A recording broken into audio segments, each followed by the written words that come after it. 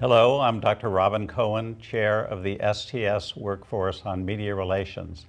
And this is a panel discussion highlighting research presented at the 60th Annual Meeting of the Society of Thoracic Surgeons in San Antonio. The paper presented is entitled Predictors of Venous Thromboembolism After Lung Cancer Resection. It's a Massachusetts general study, but was headed by Dr. Andrea Axtell, who is now Assistant Professor of Surgery at the University of Wisconsin in Madison. We're also joined by experts Dr. Michael Smith from the Norton Thoracic Institute in Phoenix, and Dr. John Mitchell, Professor and Chief of the Division of Thoracic Surgery at the University of Colorado. So, Andrea, venous thromboembolism and pulmonary emboli in the post-op period, sort of an age-old problem. And I sort of get the impression that it's less common and maybe even less dangerous. So what prompted your study, and tell us what you learned? Well, I think for me, the most important research questions, and certainly the ones that I'm most proud of, they always begin with a patient encounter. And I can remember a particular patient during my training that had a difficult, complex pulmonary resection for lung cancer, but it went very smoothly. We were all very excited for her and her family, and unfortunately, a week later, she died as a result of a pulmonary embolism. And it sort of struck our team. It was somewhat unexpected, and so we went to the literature to try and see, are there risk factors we could have identified earlier, something we could have intervened on, or is there anything that we could have done differently so that future patients and generations of patients could benefit from that? And so what we did is we utilized the STS General Thoracic Surgery database, which offers just a wonderful opportunity to capture a large, nationally representative sample of lung cancer patients. And we identified over 57,000 patients who underwent a first-time pulmonary resection for lung cancer. We included all histologies and anything from a wedge to a pneumonectomy between the years of 2009 and 2021. And we looked at, in a multivariable model, what are risk predictors for VTE and specifically PE after lung cancer surgery. And we found some important predictors of those that included black race, the presence of underlying interstitial lung disease, and then more advanced stage lung cancer that required operations including bilobectomy or pneumonectomy. We then went on from there to look at a mortality analysis. So in those patients that did have a PE, what were risk factors that predicted that, or predicted mortality as a result of the PE? And we found that older age, poor pulmonary function, and again, having undergone a pneumonectomy were important risk factors. You know, we also looked at the operative approach, and we found that minimally invasive approaches, particularly robotic surgery, had a benefit in terms of preventing postoperative VTE compared to an open thoracotomy.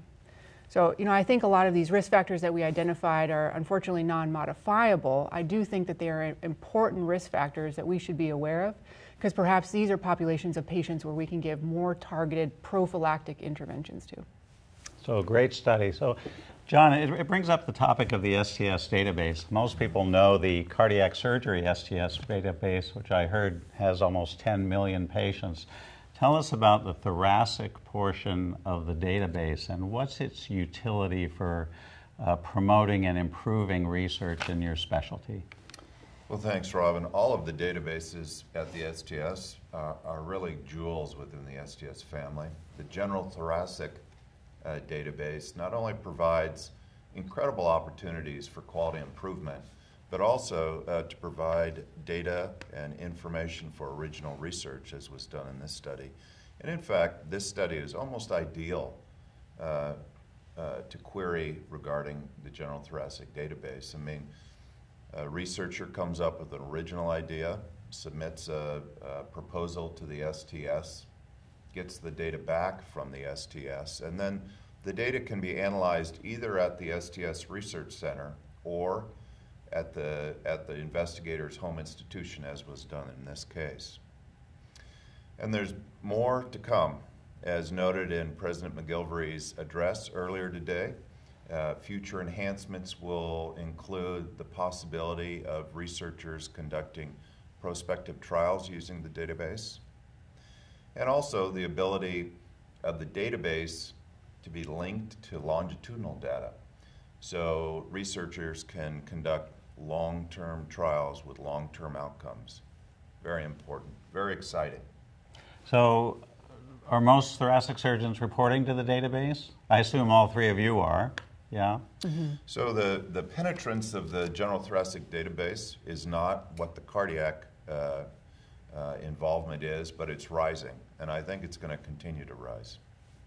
Excellent.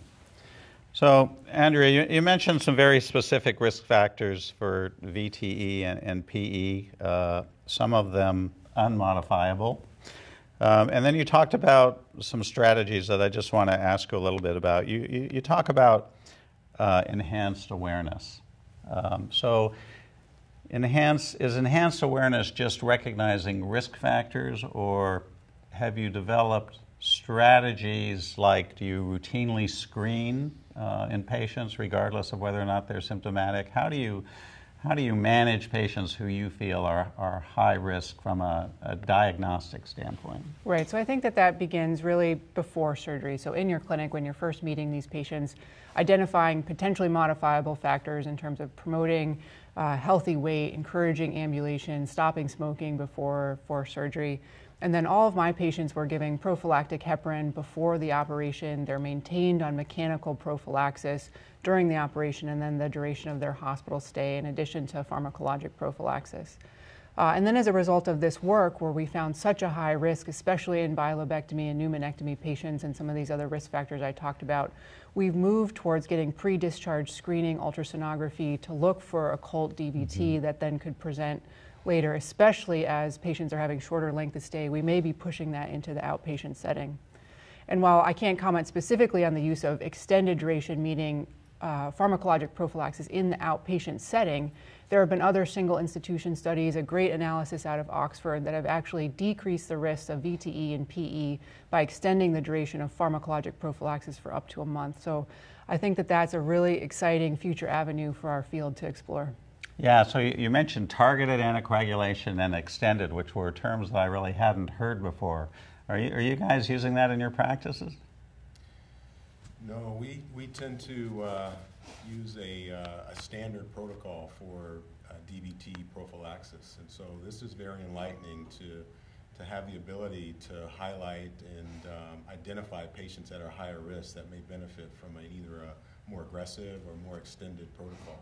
So it's exciting work. So I love it when studies actually show statistical benefit from new technology. So when you made the statement that robotic surgery is protective, that was really interesting to me. Mike, John, I know you guys are robotic surgeons. Mike, tell me about robotic resections for lung cancer, and what has the robotic approach added to your practice and what you're offering to patients? So the robotic approach is obviously another minimally invasive approach alongside with VATS. And so I think there are some advantages of robotic surgery over VATS, particularly with lymph node dissection. And I think that in some circumstances it has allowed open surgeons to move to a minimally invasive approach with robotics, as VATS is probably a little bit more challenging in some ways because of the level of dexterity of the instrumentation. And so I think that it offers patients a minimally invasive approach that allows them to recover more quickly with, in many ways, a greater lymph node dissection for more accurate surgical staging and faster recovery.